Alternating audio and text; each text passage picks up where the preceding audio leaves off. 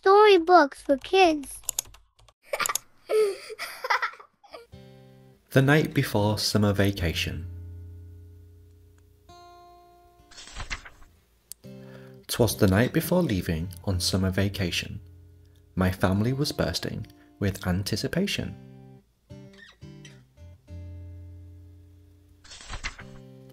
Dad made a checklist, which he checked as he went.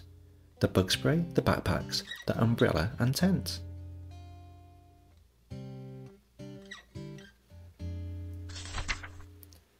Mum grabbed the graham crackers and stuff for the s'mores.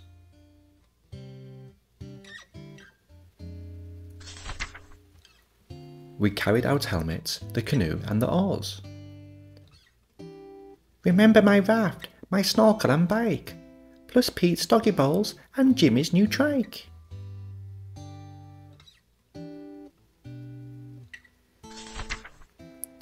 Down from the attic, our suitcases came. Mom whistled and shouted, as if reffing a game.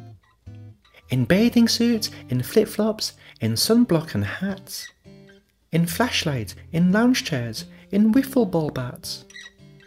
To the top of the pile, to the top of the heap. Now pack away 5 layers deep.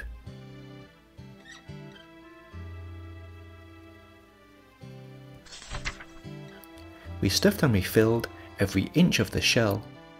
Like a water balloon, it started to swell.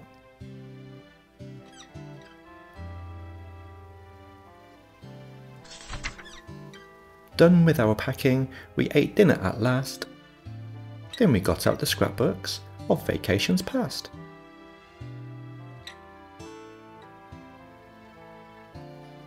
There were photos of us at the Museum of Toasters, and my father and I riding fast roller coasters. Here's Jimmy on Babe, and me with Paul Bunyan. And there's Mummy beside the world's largest onion.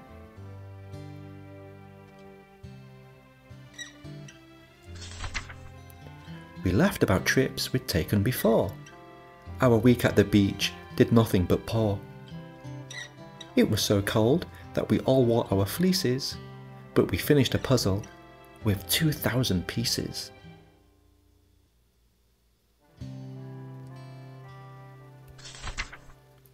At last it was time to climb into our beds, where visions of marshmallows danced in our heads.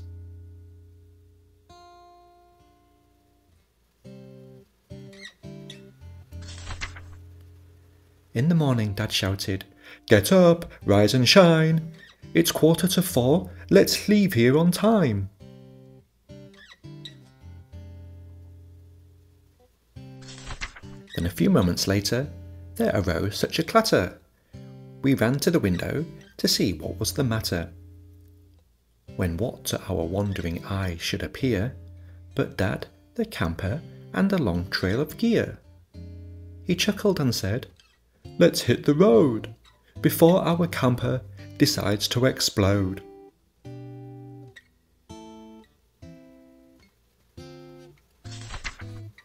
We all squeezed in, then drove down our street. I suddenly cried out, "Yikes, we forgot Pete!"